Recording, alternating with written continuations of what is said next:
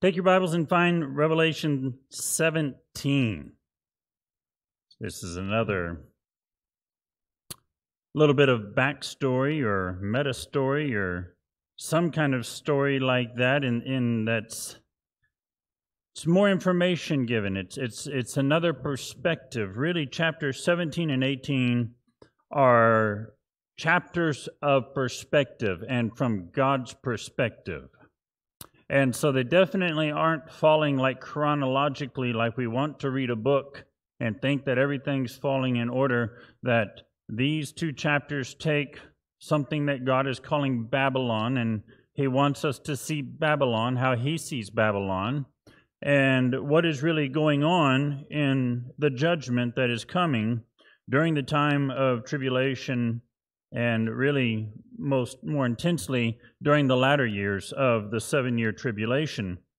Now, y'all recall last Sunday that we went through chapters 15 and 16, which were covering the chronological order of the wrath poured out by God during the tribulation period, and the last of it being the 7 bowls or the 7 vials of wrath poured out in rapid succession, and it all coming to a head at Armageddon. And the battle that ensues there and is really taken to Jerusalem, and according to Joel chapter 3, is really executed in the valley of Jehoshaphat, in that valley between Jerusalem and the Mount of Olives. But now we go back, and God offers a perspective and how He sees, well, we would say Babylon, but it has so much more to do with Babylon. It's something very ancient, and I don't have a whole lot of time I've got to remember this morning. Let me read, and I quit talking. Wait. I'm sorry, I left my glasses back there.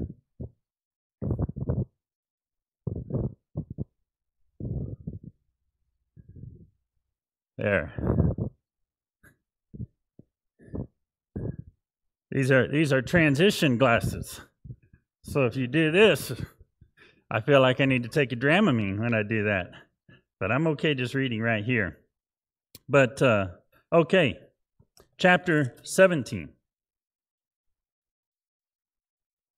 It says, "And one of the 7 angels who had the 7 bowls came and spoke with me, saying, 'Come, here, I shall show you the judgment of the great harlot who sits on many waters, with whom the kings of the earth committed acts of immorality, and those who dwell on the earth were made drunk with the wine of her immorality.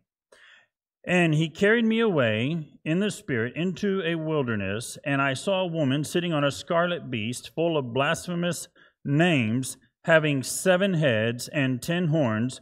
And the woman was clothed in purple and scarlet, and adorned with gold and precious stones and pearls, having in her hand a gold cup full of abominations and of unclean things of her immorality.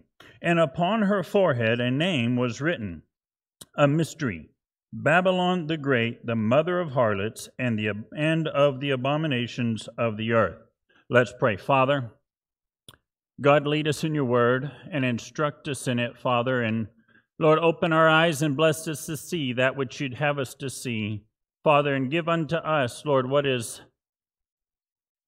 pertains unto our lives and how we can apply it even to ourselves, Lord, and understand the world around us, Father, how we can better know you, Father, through this word and the purpose for which you preserved it for us. And you said that the one who reads this book is blessed. And so let us be blessed in you, Father, because that's what we want. We want you, and we want your blessing, and not the things that the world has to offer and the things that the devil will promise.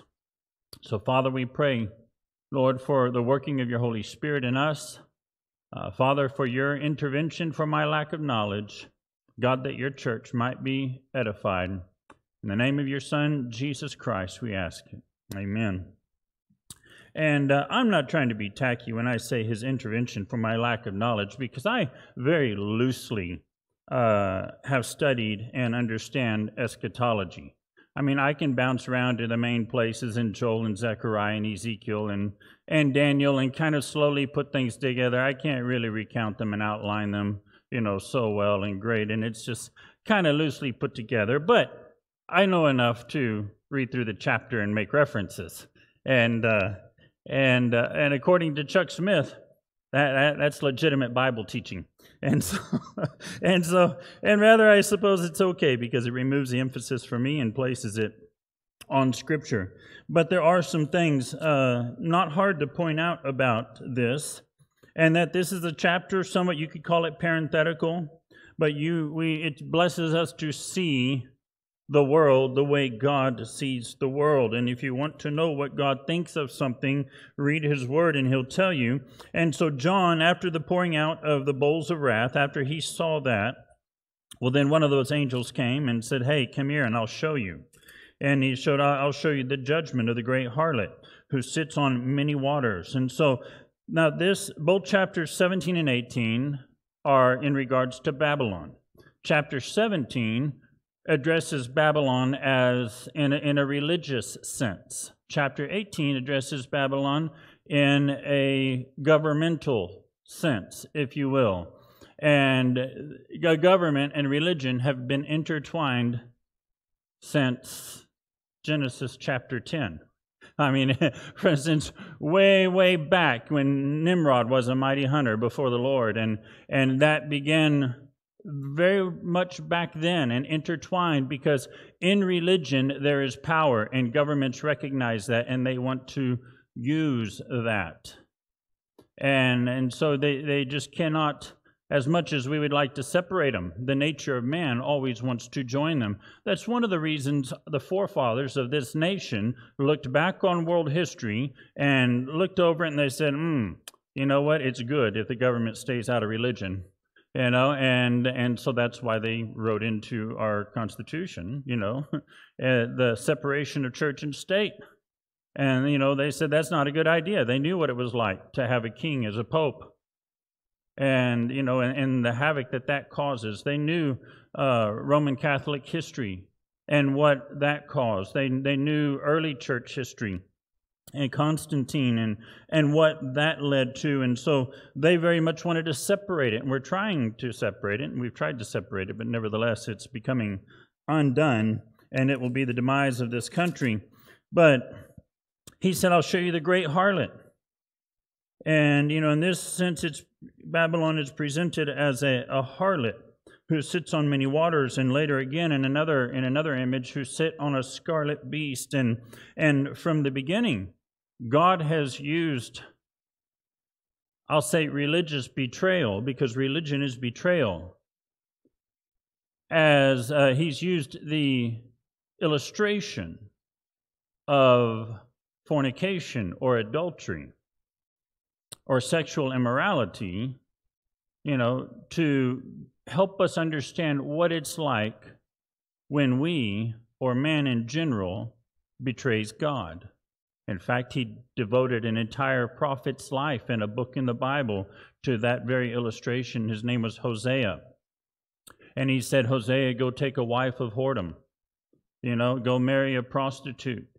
And he led Hosea through this gut-wrenching, heart-breaking life that he went through, married to a precarious woman who went and sold herself. And he used that entire thing in Hosea's life as an illustration for him and his people. And he said, "This is what you're like. You're like a prostitute that goes and sells herself into spiritual slavery, and you betray me and you cheat on me." And that's the way God very often has presented that to us, because we can understand that. Most people, unless you're psychopathic or sociopathic, know what it's like to be betrayed, and especially in a very intimate, sensitive relationship like a marriage, or at least if you haven't, you can sure imagine, And, wives, you might tell your husband, we got a shotgun in the closet, you know what I mean? And if you ever think, but really what she means is, you'll break my heart. I mean, it's really, I mean, ultimately, if you want to look beyond the threat, you'll break my heart. And, as rough and tough as our men are, if you're a remotely decent man and you've entrusted yourself to a woman and she were to betray you, she'll break your heart. And God uses that experience in our lives, and in nothing else, the risk and the potential of that experience in our lives to help us understand. And he referred to Babylon as a harlot. In other words, this prostitute, somebody who sold the sacredness of her body for material gain.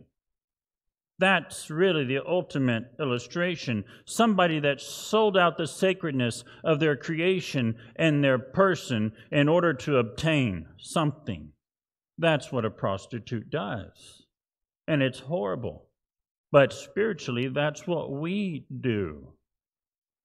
When we do something like that, when we commit sin in an intentional way like that, and so later explains to us what the many waters are, but they're many people and nations that this harlot sat upon. And in verse 2 it says, with whom the kings of the earth committed acts of immorality, and those who dwell on the earth were made drunk with the wine of her immorality. In other words, they involved themselves in it, and they participated in it, and rather they used religion over the years very much for their own purpose. And verse 3, and he carried me away in the spirit into the wilderness, and I saw a woman sitting on a scarlet beast, full of blasphemous names, having 7 heads and 10 horns. And the woman was clothed in purple and scarlet. So we're familiar with the beast by now, right? It's a scarlet beast. And, that the color scarlet has been perpetuated in history. I don't know if you knew the crusade colors of the Dark Ages Catholic Church back there in the 9th, 10th, 11th, 12th century, when the Catholic Church, I think it was Pope the Innocent III, that he ordered the Crusades and he established transubstantiation. And this isn't a dig on the Catholic Church; this is just history. And what were the colors that they established themselves to be? It was scarlet, and you go later on, and what are the colors of the communist parties among all nations? It's scarlet, and you see the ideologies of any kind of satanic ideology in man is so commonly scarlet, scarlet, scarlet. It's not hard to find in world history having that repetitious pattern. But she was clothed in scarlet, full of blasphemous names. In other words, so much about her was contrary to God. And this beast having 7 heads and 10 horns, and we know all the way back from Daniel, this is referring to. And some people have referred to it as a picture of the Antichrist, but then Antichrist is also among that Antichrist, that he's one of the heads and he was the 8th, right? It tells us later on. But really, I think a better perspective of it would be Satan's kingdom, the kingdom of darkness.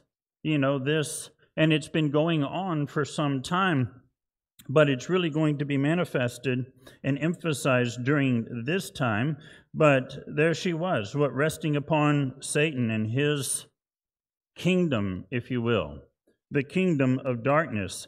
And not only that, verse 4, it says, and the woman was clothed in purple and scarlet and adorned with gold and precious stones and pearls. Not necessarily ugly. It's kind of interesting. You could ask a question. John didn't say that she had the name prostitute written on her. How did he know she was a prostitute? Well, I'll give you 99% chance because she was dressed like a prostitute. And she looked like a... Y'all ever notice that prostitutes don't dress conservatively? Isn't that something? Among all nations, I mean, anywhere you go over to Thailand, what do you know? You don't even know if it's a guy or girl, but and how are they dressed? Provocatively. You go here in Arlington, and how are they dressed? Provocatively. In the Old Testament, There's accounts of, men going along and encountering a prostitute and inquiring of them. And how did they know? They said, well, she put on the raiment of a prostitute. I believe a daughter-in-law did that one time to make sure she conceived. And she wooed her father-in-law into a relationship. How? Well, she dressed as a prostitute, and he didn't have any trouble, and isn't that enough to make us to understand that there is something in this world about conservative attire? And that your body is not there to be sold and offered up to whoever will gaze and to whoever will look, and so obviously it was by her appearance, that she was identified as a prostitute. But, she wasn't an ugly prostitute. You go to Las Vegas, prostitutes aren't necessarily ugly. They don't, necessarily, have written on the front of them STDs and horrible emotional problems and a high probability of suicide and drug addiction and all those things. But, how was she? What did she look like? Well, she was clothed in purple and scarlet. That's high-dollar clothing in the historical propriety. That's something really nice. That, she went to Neiman Marcus, evidently, and got her wardrobe. And, something that looked very good. And she was adorned, with gold and precious stones and pearls. And I think that's so important to realize that the seduction into religion is not something that's done with an ugly appearance, but with great flattering promises of prosperity, and peace and comfort and all those things. Do you know how Adolf Hitler convinced the Volk? Isn't that something? The Volk community. Y'all know the Volk community? It was not too different from something that sounds similar today, but that was the community that he began to generate to convince people that the Jews were the reason why they just weren't really doing what they should do and being everything they should be, and that they needed to promote the Aryan race and be super duper, and if they would listen to him and follow his, that they would create the utopian society of the Aryan race and be the superpower of the world and have such a better, and they made all of these, he had all of these promises of prosperity and wealth and power and prestige, and it's the thing that seduced them. In fact, that's the seducing cell of Marxism in any fashion. That we're going to create this wonderful utopian society. And that it's going to be this great thing where everybody's going to have what they need to have. In fact, we'll all have, things in abundance because we're all going to be working together. They overlook the fact that this nature of man is to sin continually, which evidently turned out in the 20th century to be a really critical factor, for communism working out, because so far it's not working out very well. And we did a lot of experimentation to the tune of 100 million people dying in the 20th century trying to make it work. But nevertheless, young people, think about that. They worked for 100 years, almost, to try to make it work at the expense of a lot of lives. So if you're tempted to believe that what Karl Marx wrote and Engels wrote is a reality, until man is sinless, it is not. It's just not. But it was with great promises, right? She was, purple and scarlet, adorned with gold and precious stones, and something that looked and had great promise, and having her hand, in her hand, a golden cup. But the problem is the gold is on the outside, and Jesus said, well, make sure the inside is good. But inside, what was it? It was full of abominations and of unclean things of her immorality. And on her forehead is this name written, a mystery, Babylon the Great, the mother of harlots and of abominations of the earth. Now, this is something that has carried all the way from Genesis chapter 10 throughout Scripture. Now, there was an empire called Babylon. That's the nation that carried Judah, the southern nation, and Judah and Benjamin. They carried them off into captivity. And of course, they were there for 70 years, and they came back, Ezra, Nehemiah, Zerubbabel, that crowd. But this is referring to something else. I believe that when God says Babylon, he's referring to an ideology, a mentality, a system, if you will. And that system was first, exposed. And in this sense, we're talking about religion. I believe that Cain is the first example of secular religion. Now, there's two words, there's secular. In fact, what I think I titled today, the Sinister Saeculum. The Sinister Saeculum. Secular comes from the Latin saeculum, which meant really a generation of time. Oh, in this saeculum would be over when all of us are dead, right? And that was how they referred to a time period. We refer to it in generations, right? Like the baby boomers and Gen Z and Gen X and millennials and all that.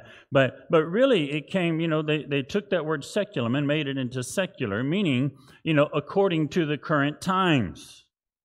They're like, well, how, what does secular mean? Well, it says according to the vibe of the world around us. According to however the world or our time and setting is thinking, that is secular. Well, whatever people think or whatever people are doing, secular, Germany in the 30s and 40s was, hey, let's get rid of the Jews and let's build the perfect Aryan race. That was their secularism. Today, our secularism is progressing towards, well, there is no definitive gender. It's gender fluidity, and that's just part of our secular mentality today here in the United States and among other countries as well, primarily Western countries. Not Western geographically, but Western in terms of ideology and culture, Western culture countries. And so that's secularism. The antonym for secularism is sacred. So there are things that are secular and there are things that are sacred, and it's very important, I believe, for the Christian to understand what is secular and what is sacred. Because the flavor of your birthday cake this year is secular. That's fine. God has let some things be secular. Yeah, whatever you want to do, that's fine. God didn't say thou shalt have a chocolate birthday cake. I've been looking for it. And I haven't found it yet. But really, what kind of shoes are you going to wear? Well, that's a secular decision. Your birthday, what about marriage? Oh, no. For this cause man shall leave his father and mother and shall cleave unto his wife. And the two shall be one flesh. Oh, no, God weighed in on that. In the beginning, God, but He created male and female. And, so you come to another thing and you're like, oh, well, that's not secular, that's sacred. Your property is sacred. Do you know that? Thou shalt not steal. God, it's not like you said, no, this is my property and I say you can't take it. No, God has said that somebody else should not take it. That's not a secular opinion. That's a sacred principle, that your property is sacred. Your marriage is sacred. Thou shalt not commit adultery. The truth is sacred. Thou shalt not bear false witness. And you start to see, you're like, well, how can I tell what's what? Well, what God has weighed in on and declared is something sacred, that's something from above. That's something, given unto us for us to observe. And then, those things which are not, clarified by God. Well, God has given us a lot of choices. I ate 2 kolaches this morning for breakfast, and I could have had, bacon and eggs or something, and so, you see that God has given us some things to do, but when it comes to worshiping Him, very much sacred. What Abel, he offered of the flock, an offering unto God, and God received it. Cain, what of the produce of the ground that he grew, what he offered it to God, and God had no respect unto his offering. Well, what happened? Well, Cain was the first inventor of secular religion. He ignored what God had instructed them to do. And he said, I'm going to worship God in my way. And I'm going to create my own way and my own thinking, and I'm going to do this the way I want to do it. And that was the first example that I can think of. See, Adam and Eve, that wasn't secular religion. They knew very well what they should do. They just out and out. They didn't try to worship God by eating the fruit. They just rebelled against him and ate the fruit. They didn't say, well, we're going to, have a different way to worship God. You see, when religion is created, that, then it becomes a secular religion, and that's very much the epitome of Babylon. This idea started way back in Genesis chapter 10. There was a man named Nimrod who was a mighty hunter before the Lord, and maybe that would be better translated that he was a mighty hunter against the Lord, contrary to the Lord. And it says, in the beginning of his kingdom was Babel and Erech and Akkad and Calneh. And y'all know the rest of the story, I'm sure, that what did he do and what was his leadership there in Babel. And it said in Genesis 11, the beginning of chapter 11, it says, now all the whole earth used the same language and the same words, and it came about as they journeyed east that they found a plain in the land of Shinar and settled there. And they said to one another, come, let us make bricks and burn them thoroughly. And they used brick for stone, and they used tar for mortar. And they said, come, let us build for ourselves a city, a tower whose top will reach into the heaven. And let us make for ourselves a name, lest we be scattered abroad over the face of the whole earth. Lest we be scattered abroad. They're like, well, that's our choice. No, it's not. Because God said just a couple chapters previously, He said, as for you, be fruitful and multiply, populate the earth abundantly and multiply in it. And he wanted them to go out and to populate the earth and disperse among them. And here they came into this idea that was obviously very much contrary to the will of God. And they came up to a place, and you see their wording and the things that they wanted to do. Let us build for ourselves. I think that's the first indicator. We're going to do this for us, and not only that, but a tower whose top will reach into the heaven. And what was the motivation of that? This is a few generations away from a flood. And it's not hard to tell that God was disapproving of what they wanted to do. And I think it's very likely that they were probably trying to ensure a way that they could overcome God and sidestep God and, build this tower that would be up high enough to escape another flood. And not only that, but, if nothing else, to reach into heaven, to elevate themselves. And the last of them really doing it more than anything, and let us make a name for ourselves. Self-promotion. In verse 5, the Lord came down to see the city and the tower which the sons of men had built. And the Lord said, behold, they are one people, and they all have the same language, and this is what they begin to do. Now, I don't know how y'all put language together and understand it, but I knew, if we were kids and we were doing something and my dad walked in the room and he said, I make money, I work hard, I buy you things, and this is what you do. I didn't have to be a rocket scientist to know this ain't good. This is not good. Obviously, he's not happy with what's going on. And he was not happy with what was going on. And you know the rest of the story, that he confused their language. And so that they could not keep this unity that they had and keep progressing in the direction they were going. And what did God do that day? What did God do that day? You have to realize that there was something going on, and God dispersed it. And for the last, whatever it's been, 5,000, 6,000 years, it's been in this dispersed, disorganized, ununified thing. And you know what? It's slowly coming back together.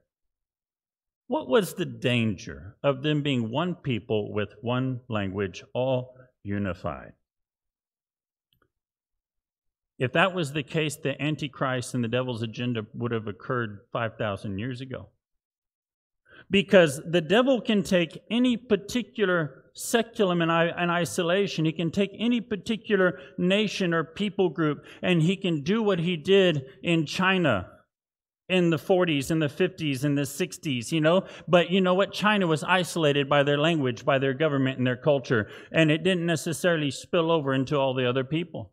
He can do what he did in Sudan just 20 years ago, and what happened there and the genocide that was taking place. The devil, in an isolated sense, can take one people and one language and do what he did in Nazi Germany. He can do what he did in the Soviet Union through Stalin.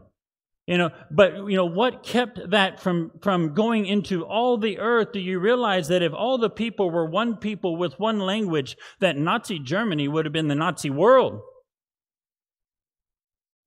That red China would have been the red world. That day, God divided secularism with the division of languages so that at no one time would the devil's intervention in a government and a people group infect the whole world with such an ungodliness. But you know what? It's coming back to a unification. Technology has made it possible. You know how much of the world speaks English in other countries? A lot. You know what? Google Translate, you almost don't even need to speak the same language. You got technology.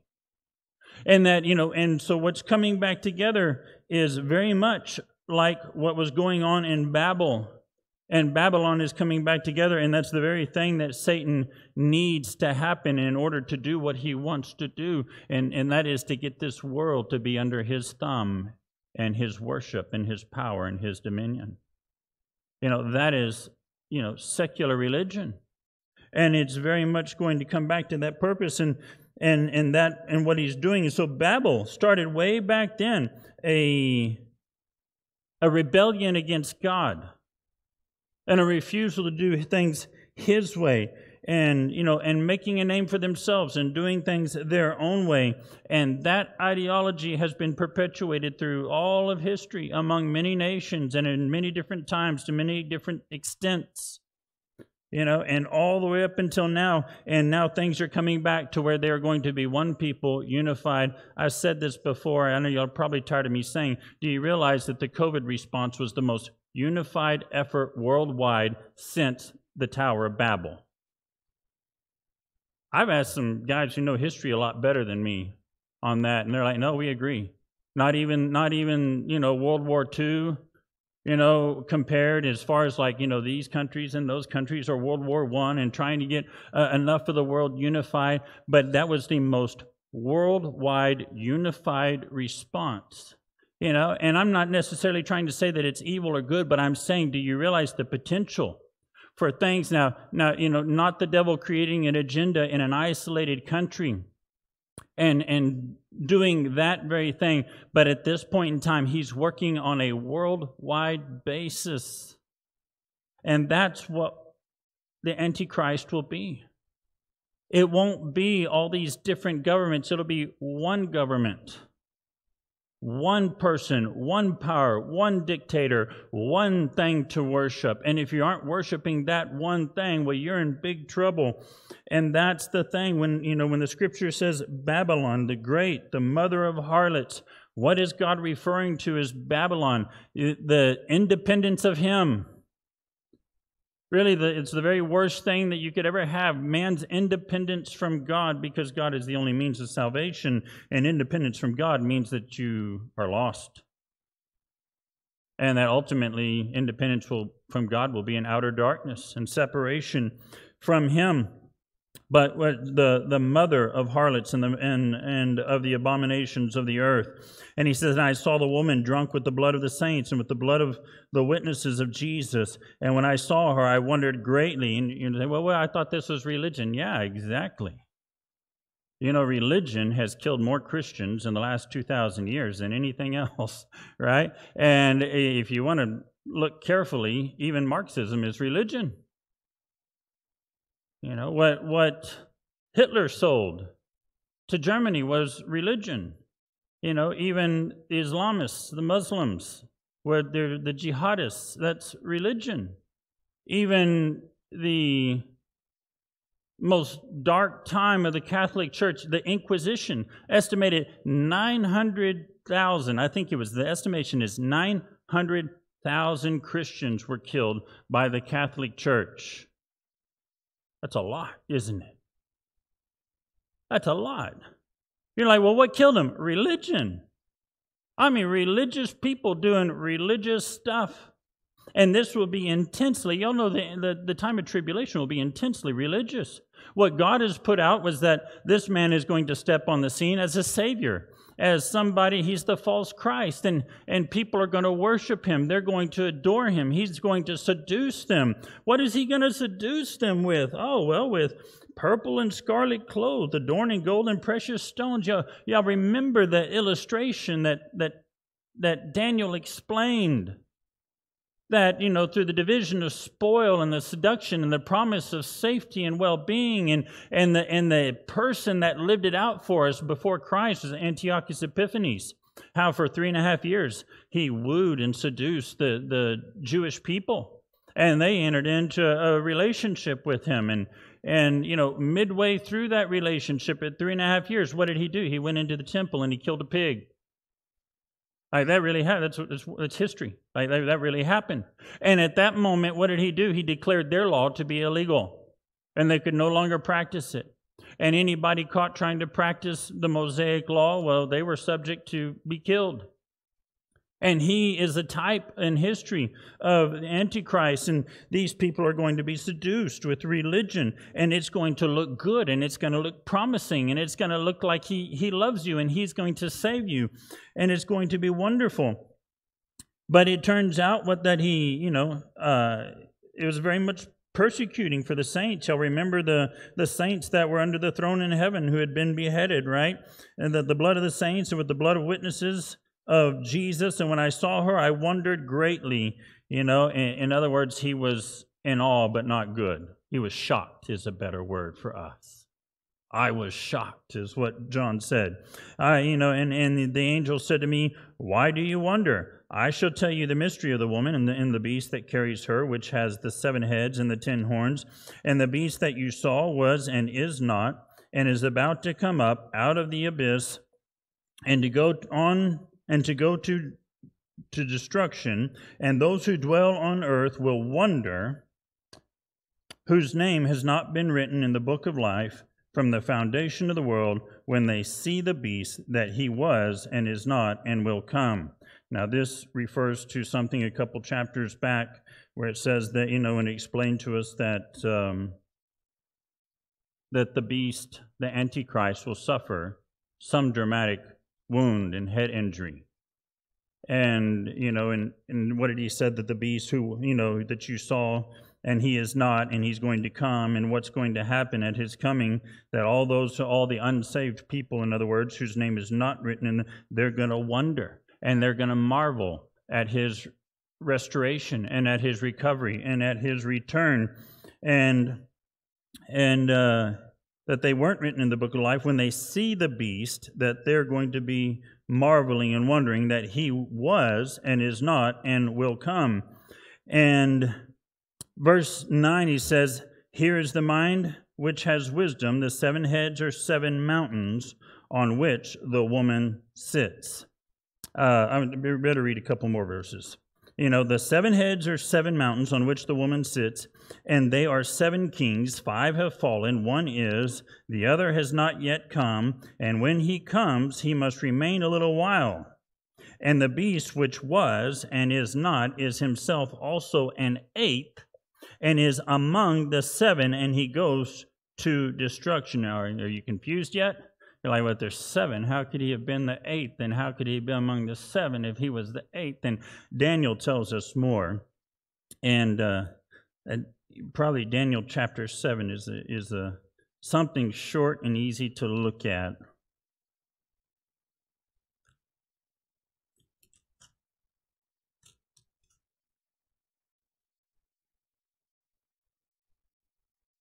First of all, I want to mention the Roman connection.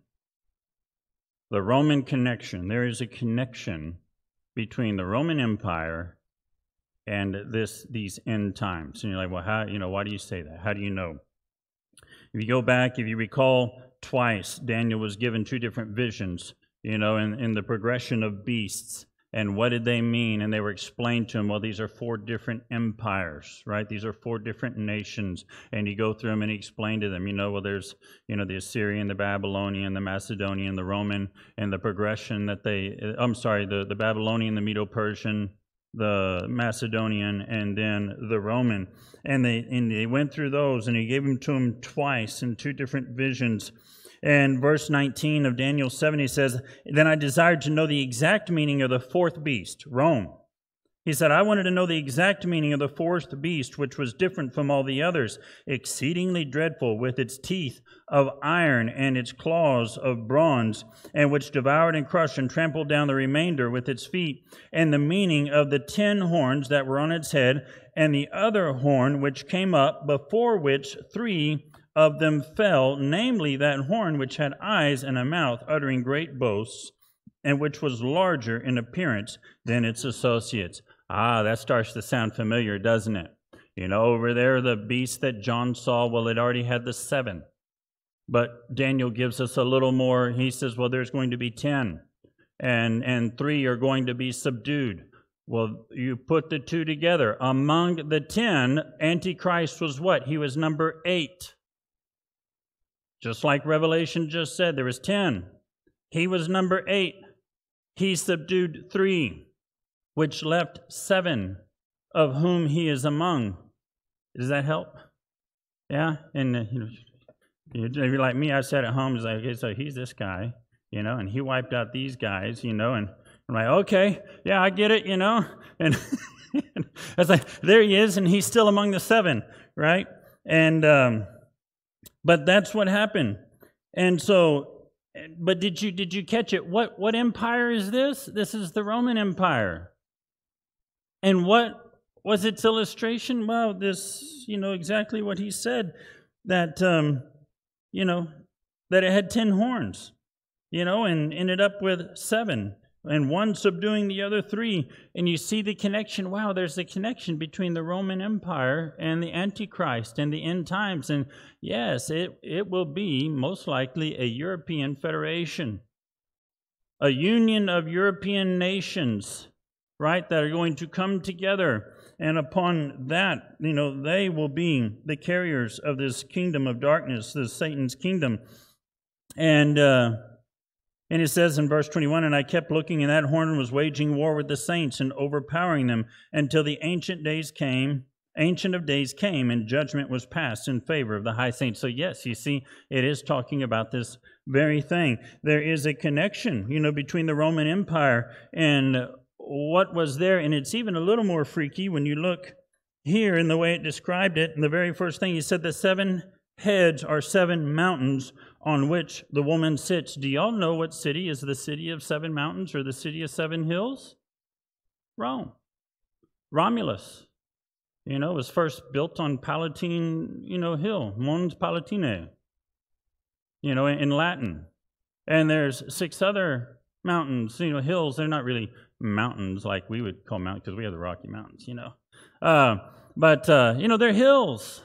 It's a city of 7 hills. Rome is a city of 7 hills. If you ask me, boy, what's going to be the city Babylon? What's going to be the epicenter of this Satan's kingdom? I believe it's going to be Rome. I believe it's going to be Rome. It was that Roman Empire in Daniel that was depicted as having these 7 heads, right? That it was that beast, and that it was in that empire that the Antichrist was, subduing and reigning and ruling. And it will be in that area, even in the future, that I think most likely Rome, because of the description given here, because the association made with Rome in the book of Daniel. And it says that those are 7 mountains on which the woman sits, and there are 7 kings, and 5 have fallen, and 1 is, and the other has not yet come.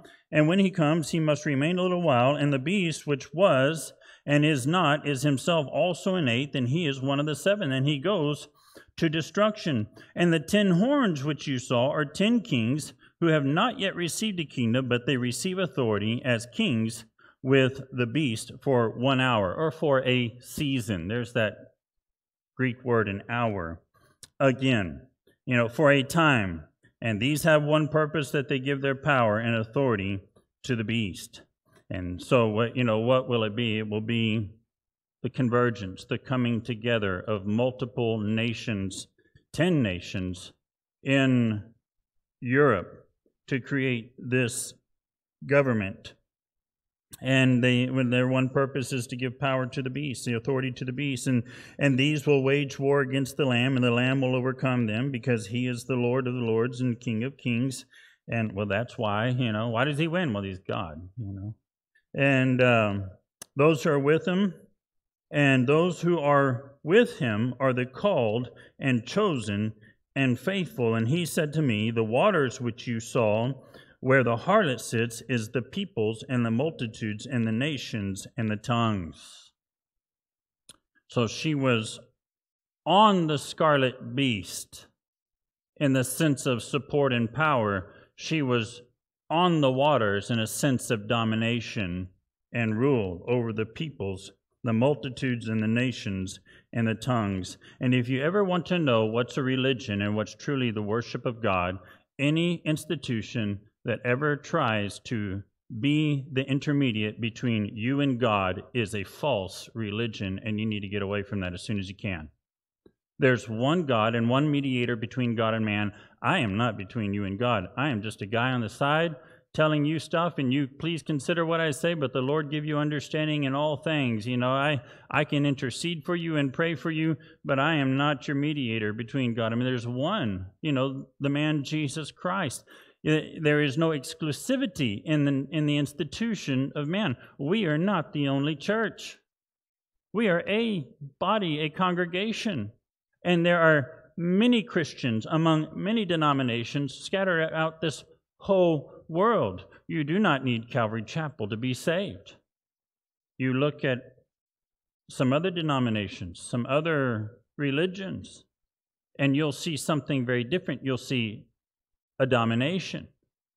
You'll see demanding. We call it sacerdotalism in theology world, where you have to go through them. Jehovah's Witness, Latter-day Saints, even Catholicism. You look at their doctrine. Without the sacraments of Catholicism, you are lost according to them, and there's no way for you to be saved. Like, that, what is that? That's not, I'm not saying we can't have, Catholics who are saved by the grace of God, but I'm saying it's a false religion. They're putting themselves in the place of Jesus Christ and taking too much upon themselves. But what do? They stood upon the people and multitudes of nations and tongues. In verse 16, and the 10 horns which you saw and the beast, these will hate the harlot and make her desolate and naked, and will eat her flesh and will burn her up with fire. I thought they were buddies. Right? Come on, angel, get your story straight. Weren't they buddies? She was riding on a beast, right? Well, hey, you go jump on the back of a Siberian tiger and tell me how it works out, right? That's something like what happened, though. Do you realize that in the middle of all this religious seduction, listen, it's not going to happen far away from Jerusalem. It's going to happen, right in the middle of Jerusalem. It's going to happen to millions. You know what, Paul says is going to occur in this time? The apostate church and a great falling away. You know what I personally believe among the 1 billion+ people in this world that claim to be Christians, yet do not reflect Christianity in Scripture, that when the rapture of the church occurs, a huge void is going to be left in their religious expectations and understanding, to which the devil will step in to offer them a seducing answer. Like, how are you going to get so many people in this world? How are you going to just the Catholic Church alone, which I hope is not a huge offense to anybody, but among all denominations who host the most unsaved people, they would be the largest, the very largest in the world of people who are just straight man-made religion and no relationship with God. And imagine how easy it will be for them So you remember what the Antichrist does. Well, the first half, it's seduction, and it's wooing, and it's promising. And, and what happens in the very middle? What did Jesus say when you see the abomination of desolation, and somebody brought it up, I mentioned a few weeks back, Iron Maiden, run to the hills is what he said, run to the hills, but that's what Jesus said. When you see that, run is what he said, because in the middle of all these things, it will go from religious seduction to vicious persecution. No more Mr. Nice Guy if you want another song title, and so that's, you're like, well, how does this all turn around? How does she go from riding on the beast to being just, hated by the beast and persecuted by the beast? Well, that's what the devil does. He promises you a good time and then gives you a hangover. He says you're going to have the most meaningful relationship of your life and leaves you with a broken heart and an STD. He says you're going to feel, relaxed and better about yourself, and he leaves you with a drug addiction. He says you're going to get the revenge you deserve, and he leaves you with a bitter heart of unforgiveness. That's his way. That's what he does. He woos you and he seduces you, and he's going to do this to the world with religion, to adore him, to worship him, to idolize him. That's what the world is going to do, and he's going to turn around and brutally massacre them. Just viciously. What Antiochus Epiphanes did to the Jews. And, he's going to hate them. And they'll make her desolate and naked, and will eat her flesh, and will burn her up with fire. Why? Verse 17, for God has put it in their hearts to execute his purpose by having a common purpose, and by giving their kingdom to the beast until the words of God should be fulfilled. Be careful what you want to worship, right? Worship God or worship that which you want to dream up or which makes you feel better. Somebody shared with me this week an online pastor character that teaches online, and asked me what I thought about him. And honestly, I went and listened to about an hour of his teaching and heard a couple strange things, but nothing horrible. And then she sent me just one of his TikTok videos that was just heretical, But, she said that her coworker loved this guy. You know why? Because he made her feel good. Because he made her feel good. And it was comfortable and it was good. And that's what, rather than wanting to know the absolute truth and character of God, will you make me comfortable? I want whatever's going to make me feel good, whatever's going to make me comfortable, or maybe whatever's going to make me rich, or whatever's going to make me healthy, or whatever's going to give me good pleasure. And they absolutely hated the truth of God. They chose their own truth, and then God really let them have the outcome of their own choice. And verse 18, and the woman whom you saw is the great city which reigns over the kings of the earth. And what is that great city? Well, that'll be the Babylon of end times. If you ask me, I'm not absolutely sure. I believe it's Rome. Even the scripture says the sailors will look in astonishment. Well, it's a port town. That'll be possible for them to look, and from the ocean and see in astonishment. But that is Babylon. That is, it's false religion. It's invented religion. Does it have to be heretical? Does it have to be killing people? No, it just has to step one truth away from God. Just one truth away from God. Maybe that truth might be that you have to earn your salvation. That's Babylonian thinking. It's contrary to Scripture.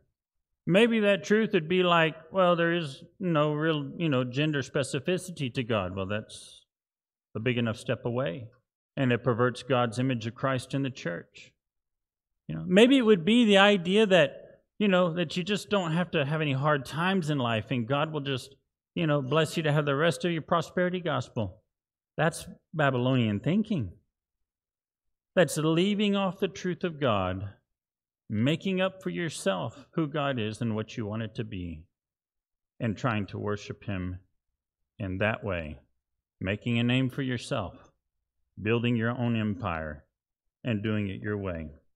Let's pray. Father, God, thank you, Lord, for your word and for giving us your great warning in it, Lord, and not that we're even immune, Father, to having that kind of thinking and that kind of desire, Lord. But God, let every one of our preferences be set aside. And Lord, let us just have your way in the truth and nothing else, God. And that if you're not going with us, we don't want to go, Lord, like we learned from Moses. God, that if you're not going with us, we don't want to go. We want to know your way and not be persuaded by anything else. God, lead us in your truth. And we look forward to reigning with you. God, bless us to share your truth with others. Father, to know it, to have it, to be able to communicate it, Lord, by your grace. God, that others might be saved and know you too. In the name of your Son, Jesus Christ, we pray. Amen.